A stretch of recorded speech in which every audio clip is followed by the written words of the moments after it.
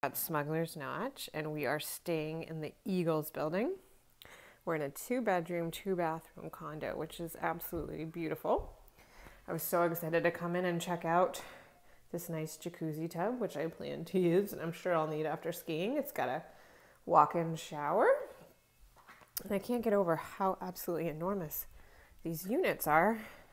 You come in, you have a really nice fireplace and a sitting area.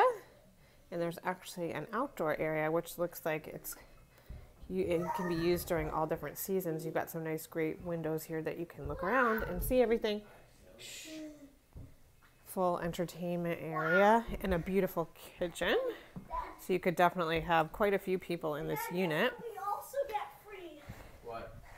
And there's a second bathroom here, which is a full bathroom.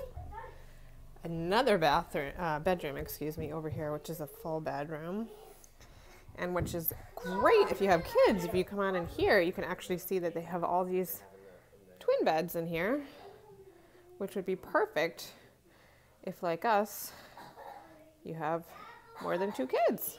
They actually have their own TV area here, so it's a gorgeous, gorgeous unit, and we're super psyched to be up here at Smuggler's Notch, ready for some skiing, because they're getting some snow tonight. Mommy, the boys, what do you think, guys? This, yeah?